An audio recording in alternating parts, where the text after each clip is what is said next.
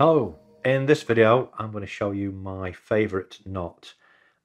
This can be for attaching a hook or swivel or pretty much anything that's got a hole in it. The Palomar knot, as it's known, it's not a difficult knot to tie, but a lot of people get tripped up on it. And especially people who fly fish, who want to attach flies using a Palomar knot.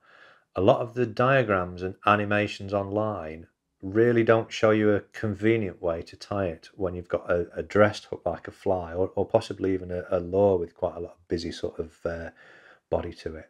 I'm going to show you that wrong way first. So don't worry about following me how to tie the knot, because this is not how you do it. But one thing I will say, it hinges on you threading through twice. And I'm going to get this in early. A lot of people say to me, what if you can't fit the line through the hook eye twice? That's a really good indicator that you've mismatched the thickness of line to the size of hook or swivel you're using.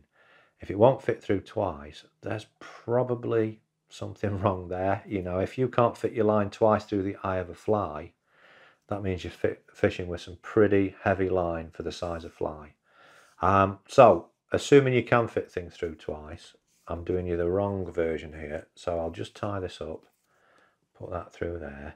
Now, a lot of diagrams just start tightening here and they've got this loose loop coming up the back of the hook like this. And in practice, that's not very slippy and it starts to bite too soon. Or if you can get it to tighten up, all of this loop is going into the dressing of a fly. If you imagine hackles and feathers sticking out, it all ends up just in a horrible tangle.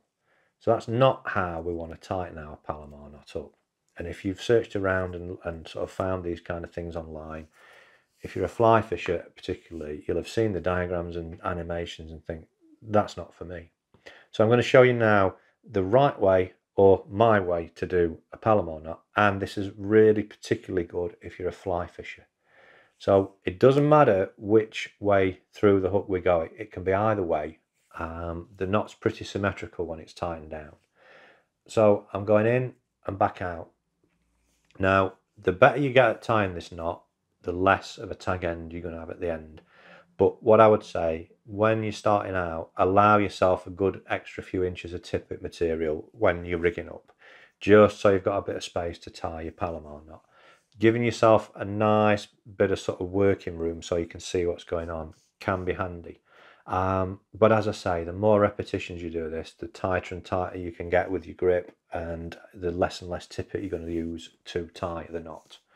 So that's gone through and back through the hook. So we've got this doubled over length. We're going to form an overhand knot. So basically take that around and put it back through itself. And what we've got there is an overhand knot with the hook sat in this double piece. It's very simple. From there, we're going to reach through this loop and grab the hook. Now, in a lot of the diagrams, they kind of grab it from the back, and that's where you can go wrong. You want to go for the eye and the rest of the hook and kind of grip it. Then when you pull, you want to pull all of the knot so it kind of slides up, and you stroke it up. So we get this kind of effect, and the hook's through now, and all of the tangle of sort of line that's in the knot is clear of the dressing. I'm going to do that again one more time, just so we can see the kind of grip that you need to use. So we double over and we tie an overhand knot. Very simple. Then when we go through, we're reaching and we're going to grab the eye of the hook, and you kind of want to shield the hook with the rest of your hand, so that when we pull this bit, we can actually stroke that knot up and get it well clear of the hook. And you can stroke this up a couple of times, so we can do that, then pull both tag ends so it slides down. And if you want to get it really neat, you can stroke it back up again and pull down. And as you get into that final bit of a pull, you can even give it one more. And obviously, if it was nylon, we'd be moistening that at that point and pulling down tight. When it's pulled down tight, it doesn't matter. It's absolutely symmetrical. So it wouldn't matter if that was the tag end or that was the tag end. It's the same sort of symmetrically. So I'm going to cut that one because it's the shortest. That's what will be the tag end. And it might look a bit bulky, but we are using sort of 6mm paracord, so it's going to look quite bulky. But that's the Palomar knot. It's a very, very strong knot. I've yet to find something stronger than that. And I would happily get my chosen tippet and go head to head with anyone. I'll tie this at one end. You tie your preferred knot on the same hook at the other end, and we'll give it a pull. If that broke and your knot stayed intact, I'd give you £20. If you can find me, take that challenge with anyone, anywhere.